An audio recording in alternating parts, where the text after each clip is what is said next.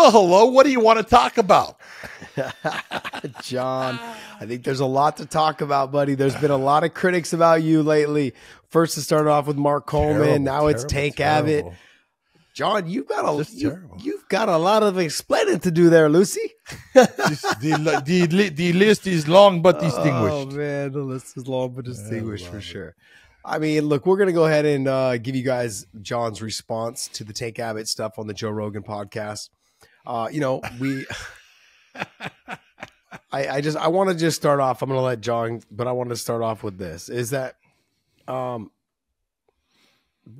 we have over years, every person, they tell themselves something long enough, that becomes their reality. And I can honestly say for myself, I've done that to myself several times.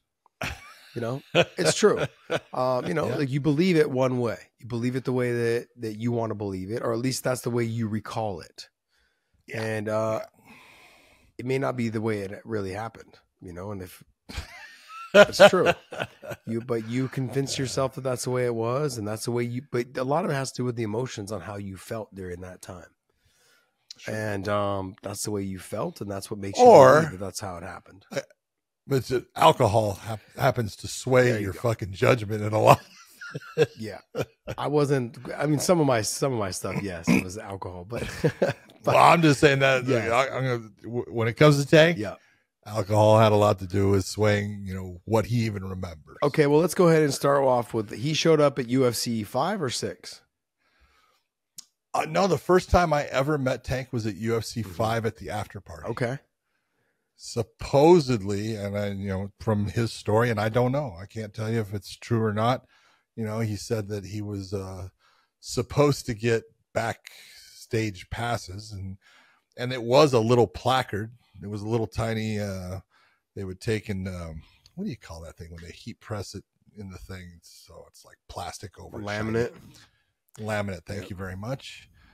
So they would laminate these things that would say backstage, or they say fighter on it if you were a fighter. And that's how you got to walk around with stuff. So, his story with the Rogan's podcast was that first off, he met my wife who was mean to him. First off, if you weren't a fighter, that's Tank and my wife dancing. So that tells you how mean she was to him at the time. Okay. And so, he has just come up with some things in his mind. What really is amazing to me, Josh, is I don't give any thought about Tank except, when I see him. And I've seen him, multiple times throughout time. The last time I saw him, there's a picture of that. I introduced him to John Hackleman because John wanted to meet him. Okay. Right there. Okay. That was at a Bellator event. And, he had survived a liver transplant, a kidney transplant. He had a lot of problems, and I've never, he always believes that I hated him. I never hated Tank. That was not the case. There was times I got pissed off at Tank. Why do these fighters think that? Like Mark Coleman thought that you were out to get him too. Well, it's one of the craziest things because it's obvious I live rent free in Tank Abbott's head. Yeah. Let's just be honest. All the stuff build a condo in there, dude. There is. It's like it's a grand palatial palace, yes. But it's like I always look and say, hey, fighters want to find an excuse for something. Okay, go ahead, find the excuse. I can tell you that there were one time I was pissed at him. That was at UFC 8, and that was when he threatened my wife. But his entire story of how it happened, absolutely false. Okay. Completely So false. how did it happen then? Michael Vick here at BetUS.com. Get it all. Huge bonuses, great odds, a race book, live in-game betting, and a casino. BetUS, my online sports book and casino. Well, you got to figure when we were at UFC 8, that was the first time we ended up in court. So I was in court for, I want to say 3 days before the event because they were trying to shut it down. Tank wasn't fighting on the event. Okay, but Paul Herrera was. Oh, and I want to bring this one because he says he's got some info that I was trying to, why Paul's fight went the way it went or whatever. He says that Gary Goodrich had the tape of Paul and Paul's high crotch, and I do know that Gary's team, and I found this out after, did practice this move for a high crotch with him, so they could have had the tape. But the whole thing is he's trying to say that I had this thing against him, is why I let Paul take extra shots. That's the dumbest fucking thing I've ever heard. Okay, because the truth is I fucked up. Okay, and how I fucked up was I knew Gary Goodrich. Gary was an arm wrestler. I was an arm wrestler, and I knew Gary had never been in a fight. And since Gary had never been in a fight, and I knew Paul was a good wrestler, I figured Paul was going to take him down. And in my head, I was like, well, he's going to take him down, get on top of him, and I'm just going to move around here. And when he went to take him down, I just started to walk nice and easy. And you got to figure at the time, I'd probably refereed 30 fights in my life. Okay, so it's not like I was good. And far cry from the 150,000 you've done now, right? Yeah, exactly. So, I made a mistake in thinking I knew what was going to happen.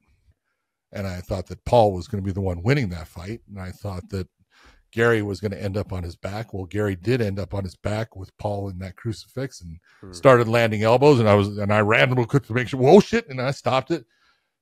Paul Herrera and I are friends to this day. Okay. I see Paul all the time, love Paul, love his wife. We always gotten along. And I've always told him, man, I'm sorry. He goes, John, what are you talking about? Right. But was there what did he say? I'm trying to remember what he said. It was, I was trying to curry favor.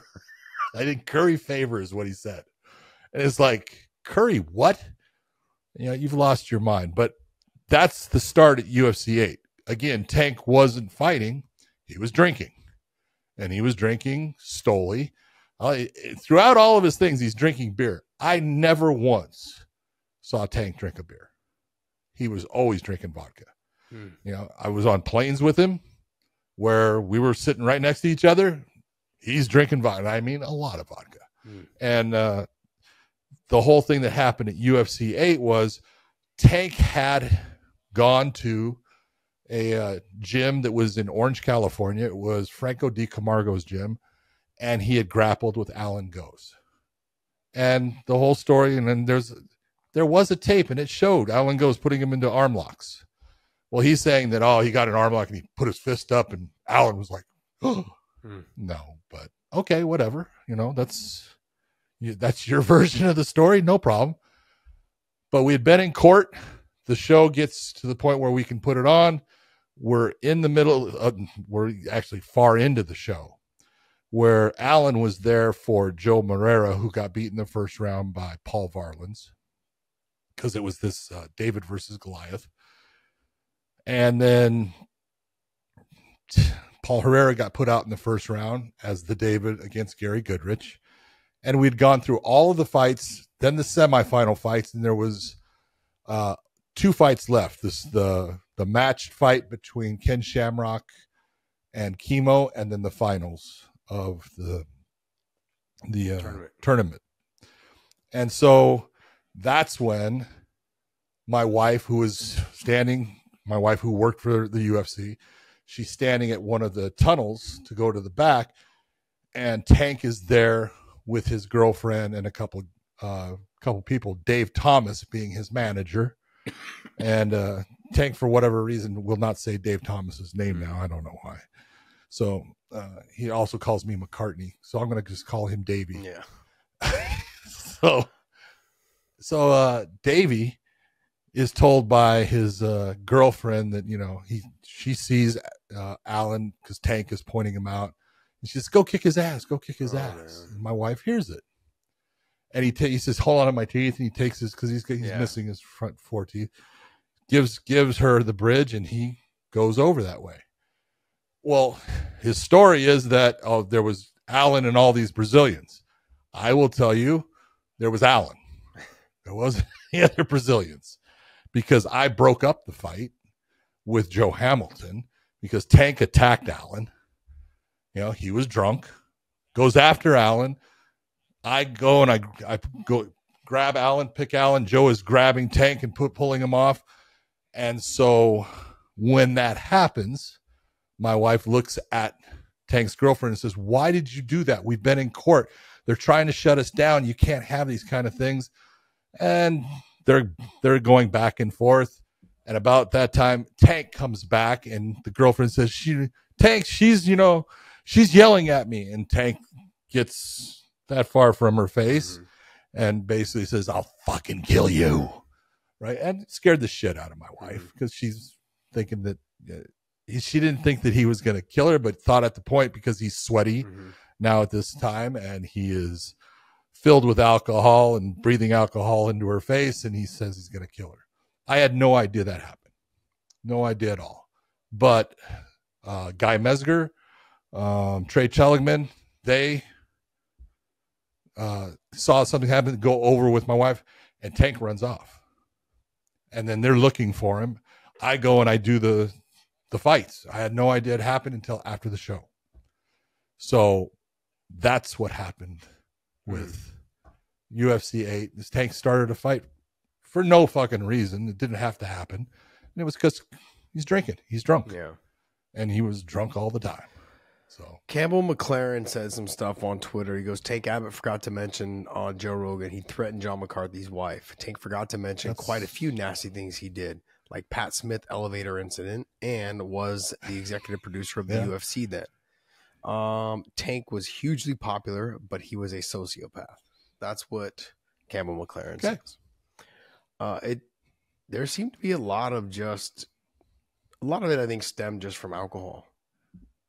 Absolutely. I'll give you an example. I mean, like, I was in Huntington Beach one time, and we were just having lunch at this little spot there. I was with Rob McCullough. Tito joined us, this and that. And inside at the bar where we were having lunch, Tank Abbott sat at 11 a.m. Mm-hmm. Oh, yeah. By himself. Oh, yeah. Just having drinks. Drinking Stoli. I don't know what he was drinking, but I know he was just Stoli there. with ice. Yeah, he was just there at the bar drinking. Yep. So it's sad because, like I said, we want to remember our version of it sometimes. Well, let me. Tank started off, like I said, he was at UFC 5. Mm-hmm. He did. He was drunk. This is before he ever fought. He did go into the after party, and I remember he started. He's talking to Dan Severn. He's talking to Ken Shamrock. Because Ken Shamrock was I'm trying to remember. Ken had the super fight with Hoyce at UFC 5, and he's basically saying, "Nah, you guys lie on the ground like pussies," and things like that. And so and then he grabbed Jim Brown's hat. He did. He remembers that at least and stuff. And so they pushed him out. And it was like, who is that guy? That was all it was. Then at UFC 6, that was his first, showing. And that's when he had the big knockout. He says this whole thing about, I was talking gruff, but in the fucking, voice. So, I don't know how he talks either. Mm-hmm. And he asked about the gloves. Here's the first thing. No, Tank Abbott is not the first fighter to ever have gloves on in the UFC. Okay. Yes, Art Jimerson had the one glove. Milton Bowen, who fought at UFC 4 against Steve Jenham, wore basically the same type. One was Harbinger. That's what Tank wore. And Chuck Norris was what Milton Bowen wore. And the whole thing is you had to have the bar removed because there's the metal bar for that bag glove. So if you wanted to wear the gloves, just had to have the bar removed and you could wear them. And so he says, this whole thing about, hey, can I wear these? If you want to. Yeah. No, it's not the way things happen. It's like, yeah, you can wear them as long as the bar's removed. Yeah. That was it. It wasn't like, oh, I thought you're an idiot for wearing gloves or any of those things. It's like, but he wants to make up the story. But, when when it came to it, hell, I'm the reason he got the name Tank. Please tell me that. We had Art Davie on the show and stuff, and I was sitting in Art Davie's office when Dave Thomas, who was the guy that Tank keeps on talking about, got him into it. He called, and Art had him on the speakerphone, and he says, "I got this guy. He's from Huntington Beach, and he'll bench press 600 pounds, and he fights in construction yards." And Art was the one saying, "Well, what do you mean construction yards, right?" And he says, "Yeah, he fights, in construction yards, down, where the dirt area. We'll fight anywhere." He says, "So what, is he like a pit fighter?" Right? And he says, yeah, and I said, so he's kind of like every which way but loose. He's Philo Beto and Tank Murdoch. And he goes, yeah, he's a tank. And that's how it fucking happened. Interesting. And so then Art Davie said, so we can call him Tank. That's how he got the stupid name. It's like, which he doesn't like, I guess. Yeah. So that figures. I mean, he still doesn't mind being called it. Well, hey, it fit. It was great for him. Yeah. It worked. It all worked for him and stuff. So I don't know. I look at it and it's like, the whole thing he says about, then he told Joe that I stood him up and I was the reason he lost the fight. Mark Coleman had some stuff like that to be said. Well, and this is the whole thing is the rules. Tank is responsible for certain rules. UFC 6 being, he's the reason that I said you can't fish hook because he's sticking his fingers in Oleg Taktarov's mouth, trying to pull his lips apart. So it's like, you can't do that. The only thing you can do to defend is bite. You can't bite. You can't do the fish hook. So he was responsible for that. That was his first show. I had to come up with the rules. You can't do that. Doesn't look good. But the show before that, Gracie versus Shamrock, if you go back and watch it, it was 36 minutes total, 31 minutes before we stopped it the first time. And then gave him a minute rest and gave him a 5-minute overtime. But it was the first 31 minutes was on the ground. And at the time, I was not allowed to stand people up. And I liked it that way. I didn't have to make any decisions. It was real simple.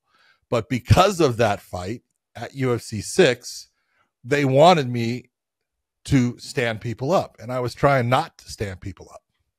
It was like, no, if it's like that, you got to stand them up. If they're just laying there, they've got to get into action. And if you were going to think, okay, I got Oleg Taktarov on one side. He's a grappler. And I got Tank Abbott, who's got some wrestling, but he's a striker. He wants to knock people out. Who would complain the more about being stood up? But Tank I stood him up one time in a 18-minute fight, if that, 17 minutes, somewhere like that. He got because he's blowing snot bubbles on the chest of Oleg Taktarov. Okay, he's exhausted. The Cardio King was upset. You made him stand up. That's it.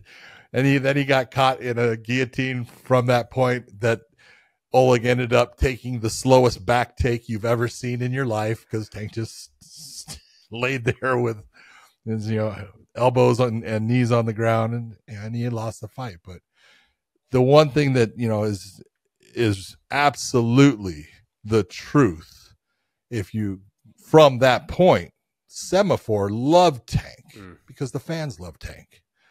And they wanted him to win. They tried to set everything up to make him win. And I'm not saying that I don't think that things were done at UFC 6, but it wasn't done by Semaphore. It was done by a manager. I do believe, and I think Tank is right with this, that Buddy Albin, who was a manager of Oleg Taktarov and Anthony Macias, and Anthony and Oleg faced off against each other in the semifinals, that Anthony threw that fight to Oleg so he wouldn't get tired. So absolutely, Tank says that happened. Yeah, but it wasn't the company that did it. It was a manager that did it. Conspiracy theory, yeah, kind of happened. It did, but not the way you're saying. So that was one thing that happened against him. It also happened again in the ultimate where he ended up going against Don Fry, but Don Fry didn't do it. It was a guy named Robert DePersia who did it with Mark Hall. And so, shit happens, but he's sitting there talking about UFC 11. Okay. And that, the fact that he was taken out of the UFC, and he was put on hold because of my wife. Because my wife went to Bob Meyer and says, I'm done. I'm not going to have people threaten my life. Right. And so Bob says, no, we're going to take care of it. So, it had nothing to do with me. Okay. I was like, well, hey, you know what? You want to leave, you can leave. If you're not going to if we're not doing it together, then fucking I won't do it. It's no big deal. And so, but it was my wife said, no, I'm not having it. So then Tank was not, that happened at UFC 8. So he wasn't at UFC 9 as far as we were in court again. He wasn't part of UFC 10. And then he was part of UFC 11. Wow, he was out a long time. Okay. So the whole thing, there was a letter that we knew. My wife knew the letter was written by a guy named David Isaacs. We sat there and said, really, David? You're going to tell me Tank wrote this? David was a Harvard lawyer. Yeah. Okay. So there was a little bit of a difference between the way Tank would write something and Isaacs would write something. So, the big difference was she said, fine, whatever, just keep him away from me. And then she ended up working with him all the time. You see, she's dancing with him. So Tank had his ways of getting people to, he would piss people off and then he would be good to them. It's just the way it is. What is it with people that there seems to be like a sense of bitterness sometimes? Like whether they as they get older, they don't like the direction of where their life ended up. And then I don't know. They feel the need to blame other people for their actions or how their life turned out or whatever happened in their life. I see it a lot. I look at, and I can't sit there and say what, Tank went through with a lot of his life. I can tell you this before, I actually, told Tank, hey, you need out of a fight. You tell me, John, get me out of here. I'll stop the fight. I'll say referee stoppage, TKO. You didn't tap, and I'll just leave it that way. And that happened. Okay. And then he would, oh no, when I stop it, he put on a big show and it's like, people boo me and it's like, okay, no problem. And it was because, hey, he was important for the show. He fought Vitor Belfort, and I stopped that one, and he was fucked up. Right? He looks at me and goes, "That kid fucked my life up." Right? And I go, "Yeah." I said, "Yeah, he got you." And 5 seconds later, I was an asshole for fucking stopping the fight. It's okay. It's all part of the game, part of the act. I didn't care. But when you take a look at, some of the stuff that, is bothering him and stuff, you got to figure his record is 10 wins, 15 losses, But I will tell you that at that Vitor Belfort, before that fight, he names a doctor, and he's right. The doctor's name was Robert Istrico. He says it a little bit different, but Robert Istrico, he was a good doctor. He's from New York. He was part of USA Boxing in New York. He handled a lot of the New York boxing things. And he was a really good ringside physician, real smart guy. And I can tell you that he brought Tank in. I was sitting there with Istrico, and they had to have their medicals and stuff like that, and they had to bring in their medical stuff. And he says, hey, Tank, I need to talk to you about, your medicals. And Tank, he says, John, you want John to leave? And he goes, I don't give a shit. Right. And so I'm sitting there, and he says, look at, you see this, you see this, you see this. He goes, this is saying that your liver is shutting down. He goes, you're drinking too much and it's going to kill you. And Tank goes, it's going to kill me. And he goes, yeah, it's going to kill you. And Tank goes, so you're telling me to stop drinking, stop partying. And he goes, I'm telling you that if you don't, you're going to die. And you're going to die a young man. And he goes, so I got to stop drinking. And he goes, if you don't want to die. And he goes, well, fuck that. I'm partying on. I don't give a shit. And he walked out. And so that was the way he looked at life. And it's okay. That's his thing. One of the things that he says that I got to tell you, he said that I ran him. Okay. See that and the thing he basically said that I ran his rap sheet. If you get arrested, you're going to go into what is a criminal thing that all the departments, database. Nationwide database. I never ran Tank. First off, it's illegal for me to do it. Okay. And why would I? Okay. I knew people that worked at Huntington Beach that knew him that said, oh yeah, he's a pain in the ass here. That's the most I knew about him as far as, running him.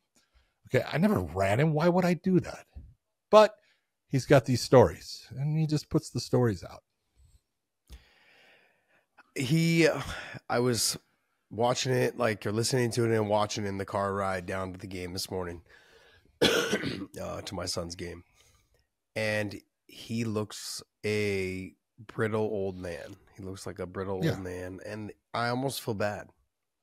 So do I. Doesn't look anything. There, I'm being honest. There were parts of that I'm watching. It was hard for me to watch, when he's breaking down as far as certain things with his wife and everything. And man, I feel bad for him. And, like that picture, he was frail, and it's like, I can't tell you how many times I've been around Tank and he's never said a word to me as far as, being mad at me. Yeah.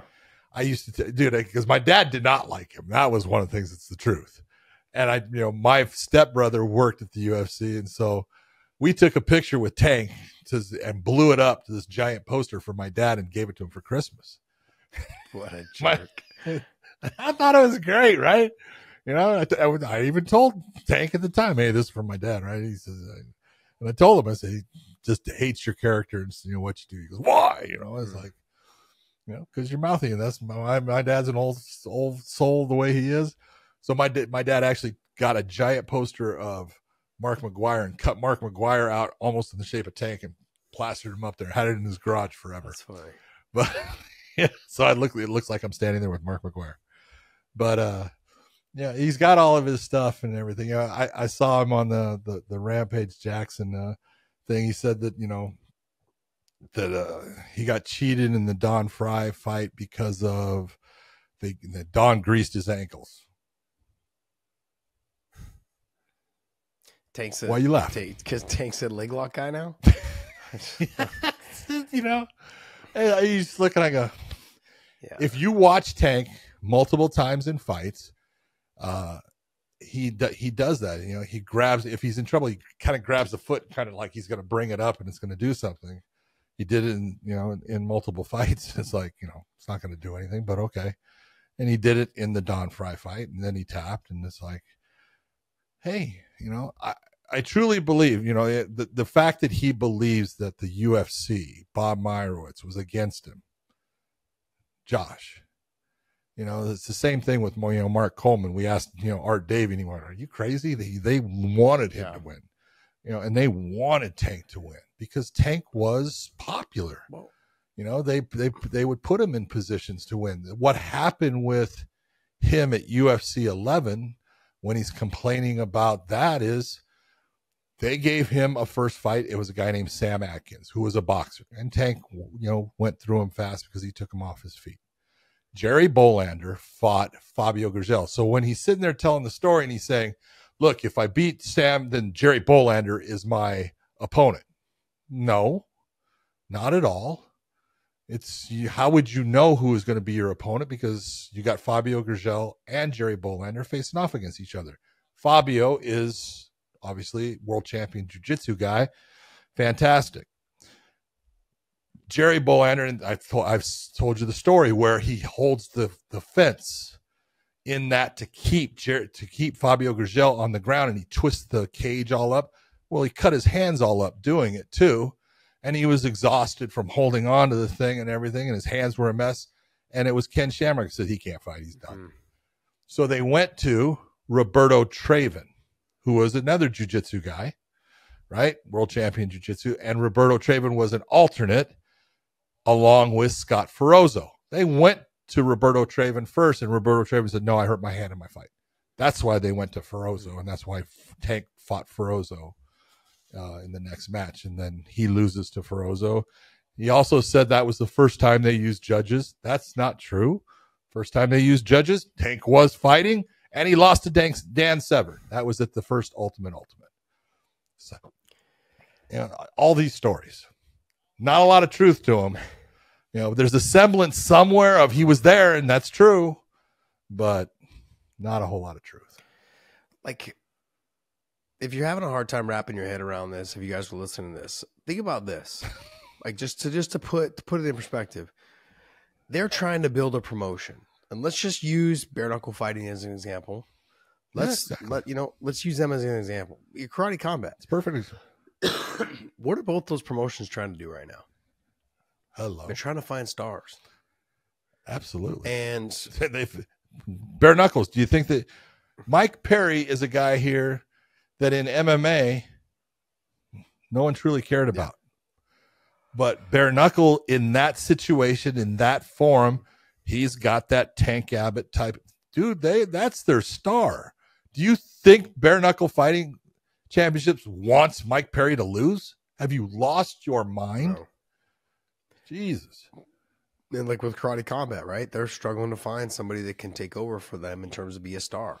So look, the fact that they had, guys like, think about the history of the sport. You got Gary Goodrich, you got Tank Abbott, you got Mark Coleman, you got Hoist Gracie, you got, you've got all these top level, got Ken Shamrock. they're going in history right now. Those guys, they've what helped shape the sport. Yeah. They were Tank looking, is too. Yeah, exactly. They're looking. Like, look, no one remembers the guys that they really fought. Being honest, right? Like outside of Hoist, like I don't remember any other guys he fought except for when he fought Ken. Like I'm just being honest. Like, yeah, you were. If I really think, but right off the top of my head, I'm like, okay, who did he fought? Like it. No, just remember, okay, he fought Ken. And then and then when you look at with the. You just realize there's guys that are there, right? That they've helped shape the sport. Tank Abbott is one of them. And so no disrespect to him whatsoever. But he was a star. He made himself a star, by acting crazy and being belligerently drunk all the time. And but that's what made him a star, and no different than, all the other. But it's also what has now affected his life in the way that it has, absolutely. That he's in this position. But it's like, you decided to do that. I do feel sorry for, I hope he lives a long time. I hope that, him and his wife have a good life together and stuff. And he hangs on. And I felt bad when, he's, like I said, he's tearing up on the podcast. I felt bad for him. Yeah. I really do. I have nothing against Tank, his whole thing, whatever. Yeah. I could care less. Yeah. I think what the whole purpose of this was, we had Mark come out and say something, Mark Coleman, and then we had Tank say it on another podcast, and then we had him come on Joe Rogan and say it, and there was a ton of people asking for a response. I think what the ultimate response needs to be is that I think all of us as true MMA fans, not just casuals, we have nothing but respect for Tank. I mean, he helped lay the groundwork to get the sport where it is today. I mean, there's rules made because of him. You know what I mean? A lot. Yeah, that's what I'm saying. So, like, you think about it, right? Like a couple. You know what I mean? So, there's rules that were made in the sport because of him, and you have to admire the fact that he helped pave the way. They weren't getting paid a ton of money. They weren't getting rich. And so we're thankful for those pioneers that helped pave the way, so we can make a living doing what we're doing. So I got nothing but respect for him. It was hard for me to watch. Only because he looks so frail, and we're so used to seeing him be this big mountain of a man, like just I seen him walk through Huntington Beach, with the big beard and it's like, I remember those days, and I saw him, and even my wife was in the car. She's like, "That's who?" She's like, "No, it's not." She couldn't believe it. She's like, "That is not what I remember." I was like, "No, he don't look like that anymore. That's him right there." Yeah. It's thunder. So. But hey, I wanted just to make sure we had a positive take on it. You got to say your side of the story, and I think it was a good wrap. Good wrap. I have nothing but stories about him. Like I said, I was on a plane with him flying to Japan. He told the story about He didn't say the name of Vitor, but he came up with the worm. But it was Vitor Belfort and I who were eating with him at that thing and stuff. But Tank was eating his share because there was Kobe beef, and Tank loved the fried fat from the Kobe beef. So they both ordered extra steaks, and so it wasn't just Vitor eating. Yeah. It's one of those things. It's like, nah, it's the true story. You were both fucking going after That's it. But, so funny. It's in the end, you look and go, hey, if it makes you feel better to blame me for your losses, go ahead, dude, because there's a lot in there, but hey, he was exciting. He brought a certain presence to the sport at the time that I think helped galvanize people around the sport. And so, he'll always be a part of it. It's just that take some of his stories and the way he tells them, probably not exactly how it happened.